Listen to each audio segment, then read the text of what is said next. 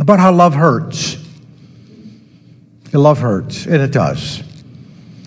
And in some ways, I could say, I'm preaching to the choir, because all of you know through the experiences of your life, you have experienced heartache and pain in relationships. You know how love can hurt. Well, today we're going to help us understand a little more about where that all fits in to your relationship with Jesus. Let's take our Bibles in hand, if you would, please. Take your Bible. Stand with me as we make this declaration together. This is my Bible. It is the incomparable, inerrant, authoritative Word of God. I am what it says I am. I can do what it says I can do. I have what it says I have. I choose to live as it calls me to live. I am open and ready to receive from God's living Word. You may be seated and open up to Acts 14:23. I got to tell you about a lady who understood the cost of love. Her husband passed away. And you understand, everybody experiences grief a little differently. They all process grief a little differently. It was about a week after the funeral, and she was out to coffee with a friend of hers, and the friend was trying to comfort her and encourage her. And she said, well, how are things going? She says, well, everything's good except the finances. She said, I thought your husband had a $50,000 life insurance policy. He did. But everything related to the funeral cost $50,000. She said, how could that be? She said, well, the funeral home was $10,000. And then the burial plot with the perpetual care and the vault was another $5,000. And then the memorial stone was $35,000. She said, $35,000 for a memorial stone? How big was the stone? She said, 4 carats. Oh, yes! Okay, so everybody experiences grief a little differently.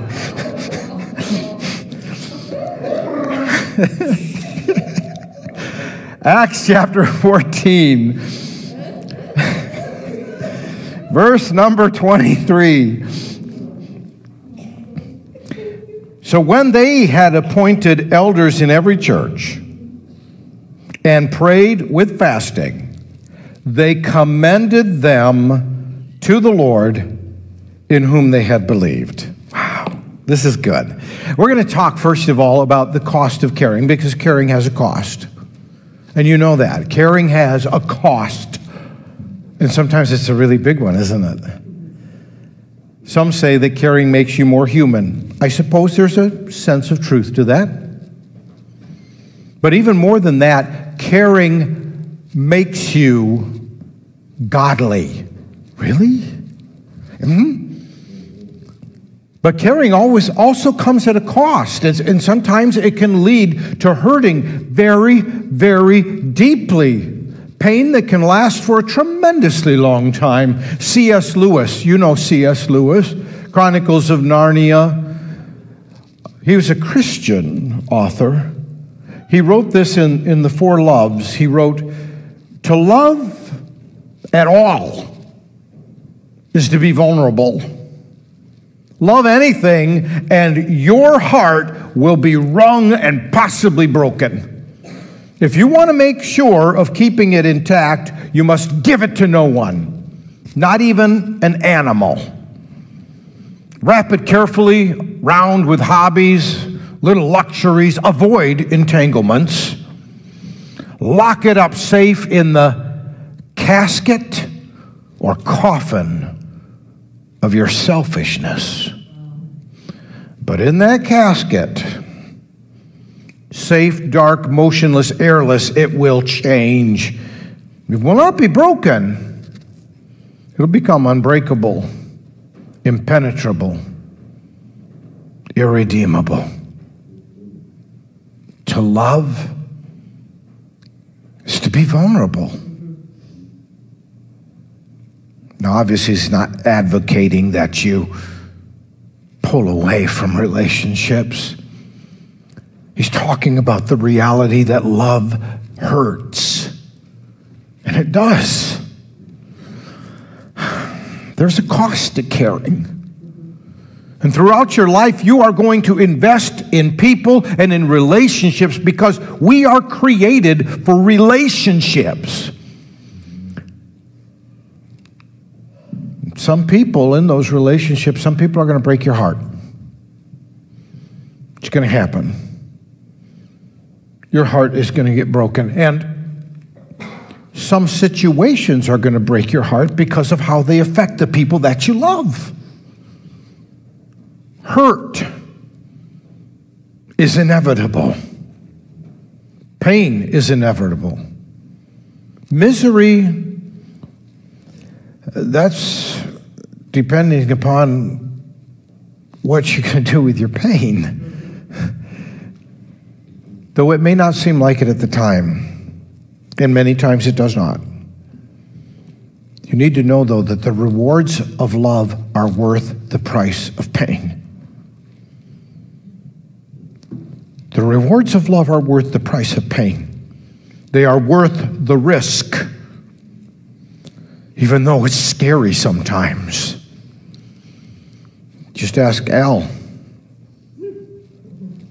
Oh, you've probably read a little of Alfred Tennyson. Very popular poet, English poet. In fact, he was the favorite poet of Queen Victoria. Alfred was around in England from 1809 to 1892. During that time, he went to Trinity College and met a friend there. A friend that he became very, very close to. His name was Arthur Henry Hallam. They were both writers of poetry and became best buddies. Arthur fell in love with Alfred's little sister. And so Arthur spent a lot of time there too, because his best friend Alfred was there and his girlfriend that he was planning to marry. Yeah, in fact, he spent 3 Christmases there and was really getting tight with the family. Time had come, though, that Dad wanted Arthur to go on a trip with him, to head over to Paris for a bit, and they did. Arthur fell asleep in the chair. His dad goes over to shake him. We're going to go out. Time to eat. But Arthur wasn't asleep. Arthur had a brain aneurysm. And at age 22, Arthur was dead. Word gets back to Alfred. Alfred was devastated. His best friend, who was going to be his brother-in-law, his best friend was gone. And he felt like life had dealt him the most miserable and harsh blow that it possibly could. And those of you that know the loss of someone you love, the death of a relationship or the loss of an individual, you know, you don't get over it. Some people will expect people that are in mourning, well, just get over it. It's been a couple of weeks or it's been a few months. Get over it. Move on. You don't get over it. You adjust to it. You carry it with you. Alfred grieved for a very long time. He's like in his 40s. 17 years after the death of his friend Alfred, he finally begins to express his feelings, his emotions on this. He writes a poem called In Memoriam, A.H.H., for Arthur Henry Hallam. And in that 133 line poem where it's called a cantus, which means it's shorter lyric poems all put together. So he's got a lot of grief to express, and it's long. But you actually know this poem, at least this portion, this cantum. He said, I hold it true, whate'er befall. I feel it when I sorrow most. 'Tis better to have loved and lost than never to have loved at all. And you've heard that many times throughout your life. It's better to have loved and lost than to never to have loved at all. The rewards are bigger than the risk. Though the pain can be so great, what you take away, what you carry with you, the meaning, the value that it places on and in your life, it's worth it. It's worth it. But caring has a cost. At times it can seem so overwhelming and so painful, especially when you're really close to the event. It can seem so painful, but love does not only make you more human, it makes you more godly. How? Because you are created in the image of God. And in His very image, that image of relationship, what did Father say? Let us make man after our image, after our likeness. Father, Son, and Holy Spirit together, creating humanity in His image. Did He make you in His physical image? No. It's a moral image. It's a natural image. It is a spiritual image. It's an emotional image. You are created to have emotions like God. Now, of course, from the fall of man, our emotions, they're screwed up. That's a reality. But God is working to redeem those emotions, to help you and I have healthy emotions. And one of those healthy emotions, of course, is love, to love His way. And if you're going to follow after God, you are going to naturally love. In fact, John put it this way in 1 John chapter 4, verses 7 and 8. He said, Beloved, let us love one another. For love is of God, and everyone who loves is born of God and knoweth God. He that loveth not knoweth not God, for God is love.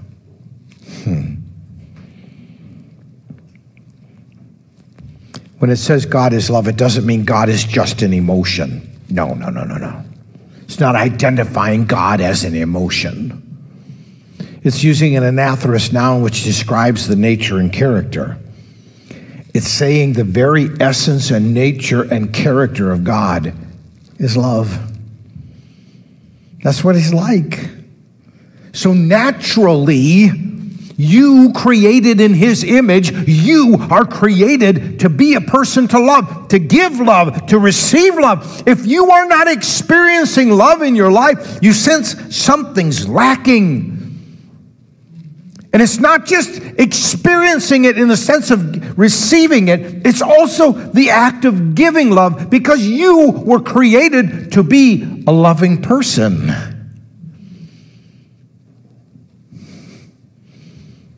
Love makes you more godly because God is love.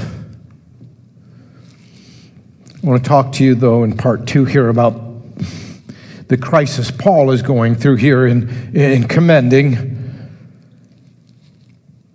and the pain that he's experiencing in love. Because Paul understood the deep emotional duress that can come from caring. He knows the pain, expresses the pain of how it can hurt to love. Now, Luke writes for us in Acts 14:23, so when they appointed elders in every church, prayed with fasting, they commended them to the Lord in whom they believed. They commended them. But who are the theys and who are the thems? Right? Kind of need to know who the theys and thems are. Well, the theys are Paul and his ministry team. And at this point, that means Paul and Barnabas and others who have come alongside them and are journeying with them and helping them. They are the ministry team. And the thems, well, the thems are those disciples which Paul, Barnabas, and the other members of the team have led to Jesus, prayed with them to receive Christ, baptized them, discipled them. They have invested deeply in them. Paul, in fact, at Lystra nearly died for them. They invested in them. But now they have to leave. And it kind of stinks because they're leaving these young believers, new believers, and it's like they feel like they're almost abandoning them. You say, well, they could just call them up on the phone, and just check on how they're doing. No phone, no cell phone, no instant messaging, no messenger, no internet. And you can't even depend on the post office because there actually is no such thing as a post office. When you write a letter, you either have to have somebody personally take that, and that's a long journey, or hopefully somebody can pass it on to somebody else who can pass it on to somebody else, pass it on to somebody else to take it.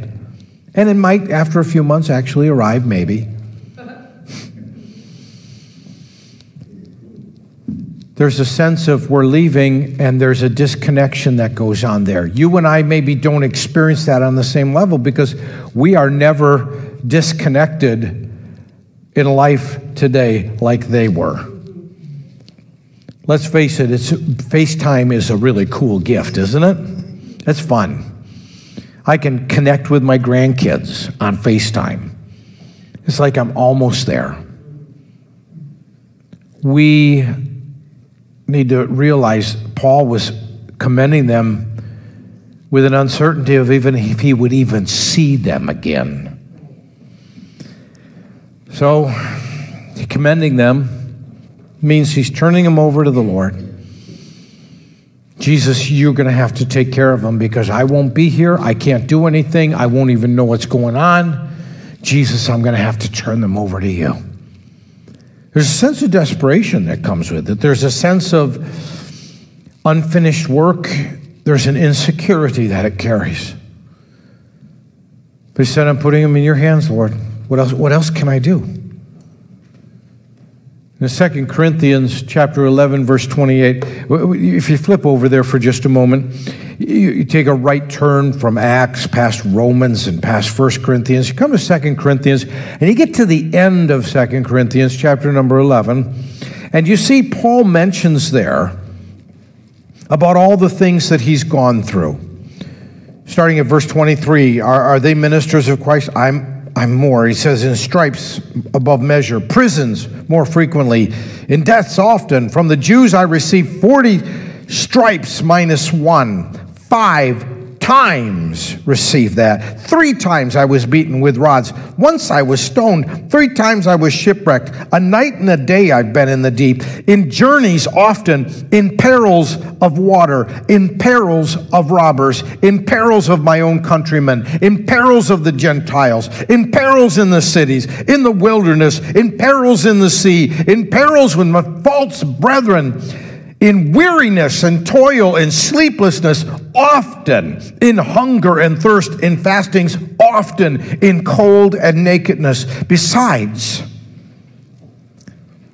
besides the other things, what comes upon me daily, my deep concern for all the churches.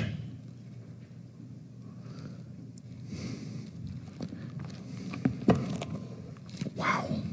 No matter what's going on, no matter where he is, what's transpiring, his mind keeps going back. I hope they're doing okay. I hope things are all right in Derbe. I hope that things are okay in Lystra. I hope that Antioch Pisidia is going to be faithful under the persecution I'm sure they're facing. I hope so-and-so is doing okay, that they're staying on with the Lord. I hope that so-and-so, when we left, wasn't well. I hope they're feeling better constantly. And Paul doesn't just say he thinks about them. He's not giving his thoughts and prayers. Not in a trite sense. No. Paul says he is more than slightly concerned. It actually uses deeply concerned in our translation from the word merimna, which means he was fractured over it. This broke him in pieces. It fractured him over it. So he understands how love can hurt. How truly caring about people, how putting yourself out there, being vulnerable, can be so stinking painful. How it can absorb so much of your life. How you can feel fractured. Every day his attention was split between dealing with what was in front of him and what the converts were going through without him. Does that mean that Paul was not trusting God? And the answer is no. I still think, well, maybe if he had a little more faith.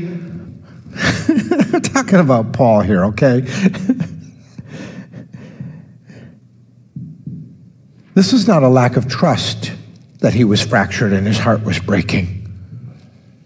Caring doesn't mean living in fear and being plagued by anxiety. We do need to trust God, yes. We need to commend our loved ones to God. And there are some times that you and I have to face a reality we can't help some people. There are some times I want to. There are some times I want to take someone and smack them alongside the head and say, stop being so stupid. Don't you realize what you're doing is going to hurt you? They're going to have consequences, and those consequences are going to devastate your life and the people that you love. Knock it off. Yeah. Obviously, though, that would be assault and battery. And I don't know if they'll let me out for Huber to come and preach for you.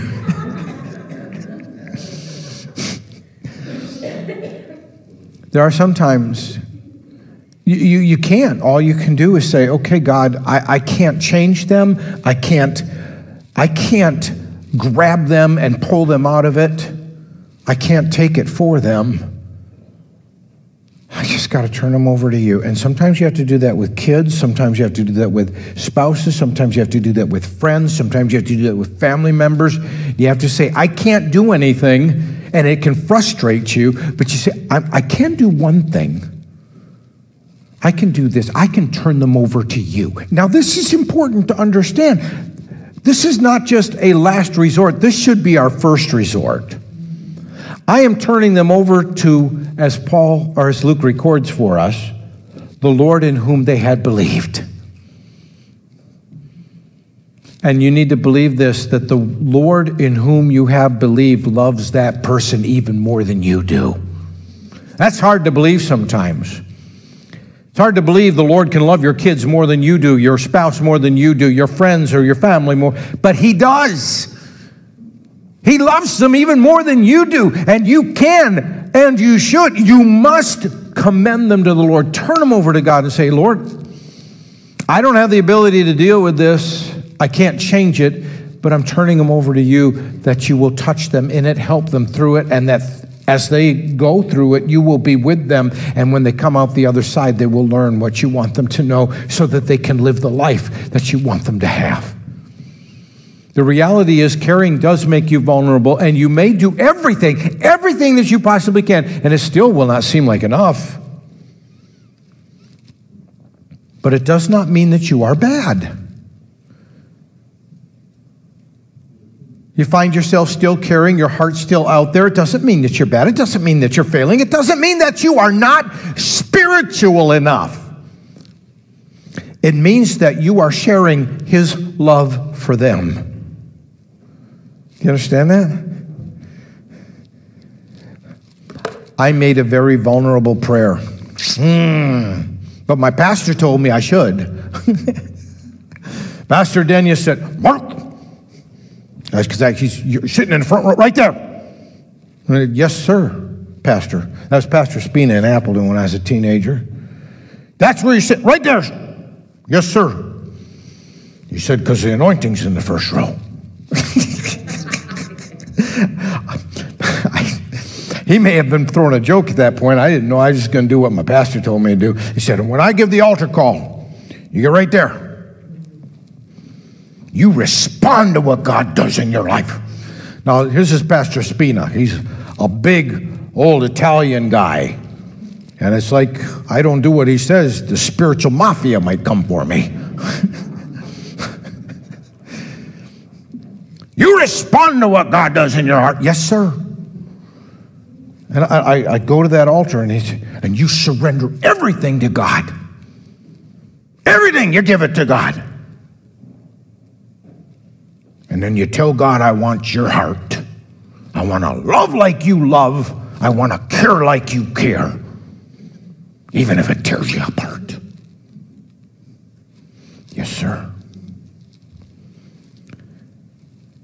Know this, that when you're loving and it's hurting, that's not a sign of failure. That's a sign of having the heart of God.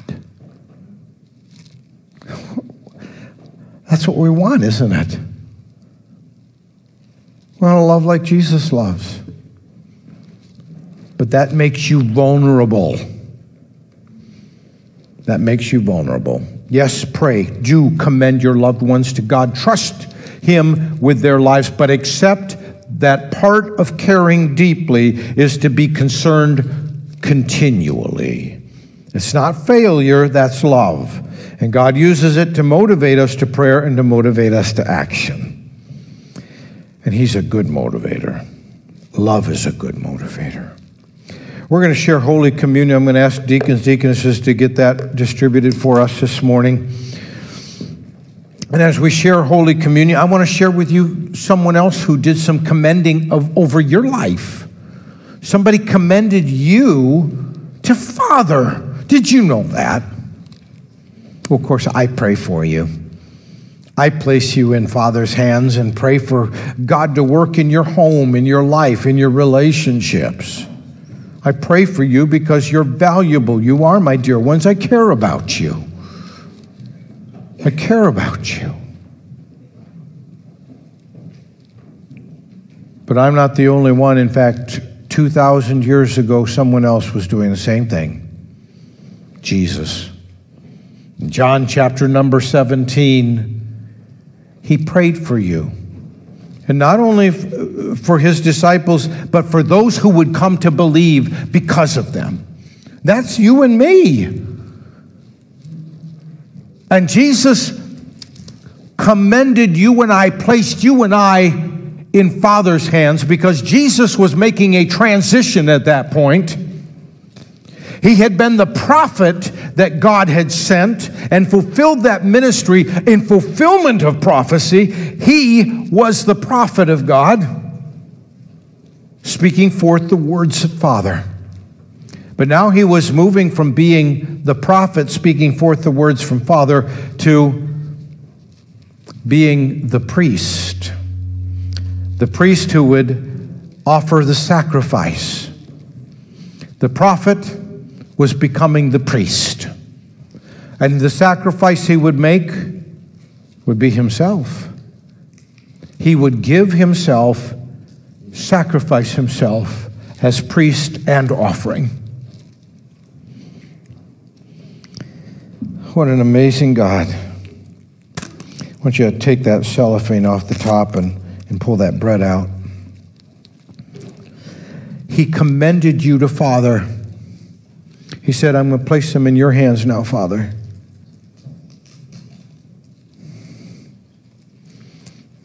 So that he could go on and pay the price for you and I. I want us to make a prayer this morning, a communion prayer of surrender, a communion prayer that surrenders everything. Would you pray with me? Right out loud, would you say, Dear Jesus, you really do love me. And I need you so much. You died in my place. You paid for my sin.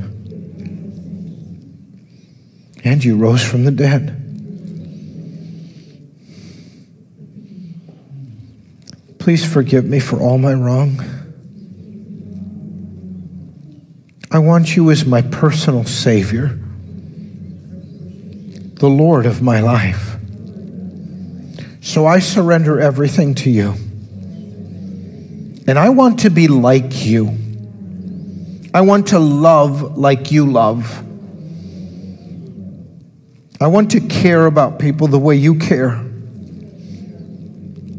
I know this comes with a risk because caring has a cost. But it's worth the risk. The reward is worth the risk. So everything I am, Jesus, I surrender to you. You are my Lord. You are my Savior. And you are the lover of my soul. And my example of how to love. Jesus took the bread, he broke it and gave it to his disciples and said, this is my body which is broken for you. Do this in remembrance of me. And we remember you, Jesus. We remember your love. We remember your sacrifice. And we thank you for it. Let's partake together.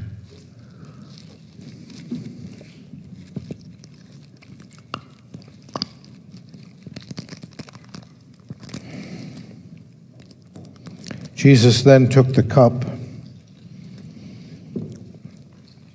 gave it to his disciples. He said, this is the cup of my blood, the New Testament, new covenant that I am making with you. It was the gift of life. Now, as we explained Wednesday, I think it was Wednesday, confusing with all the stuff we're doing with John. But in John chapter 6, Jesus makes that statement. You need to eat my flesh and drink my blood. The school of Hillel had an expression then, you have to eat Messiah. Now, it doesn't mean cannibalism. It's not physically cannibalizing.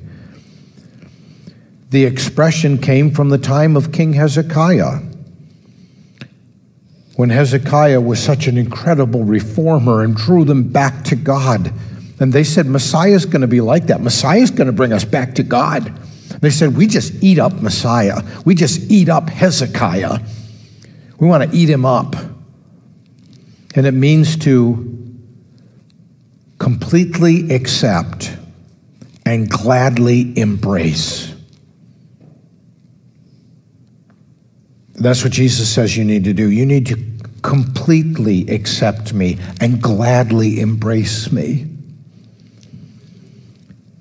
That's what we're doing. We're celebrating right now. Say right out loud with me. Say, I completely accept you, Jesus. And I gladly embrace you, Jesus. You are mine, and I am yours. Let's partake of the cup together.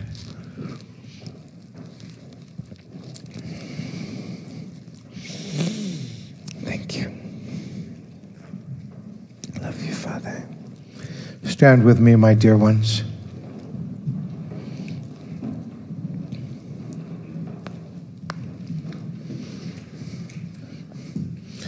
I want to encourage you to love.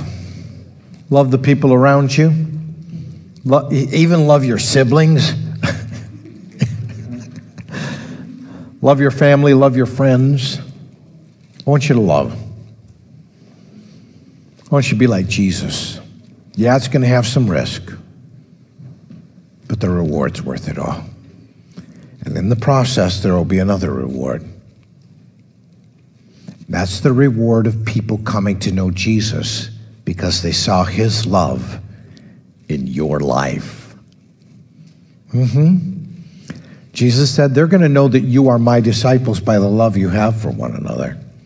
And Jesus said it's through loving kindness that people are drawn to God. You be the loving kindness of God to a world that needs it. I bless these men and women, Father, to be that. To be the loving kindness of God in a world so hungry for truth and love.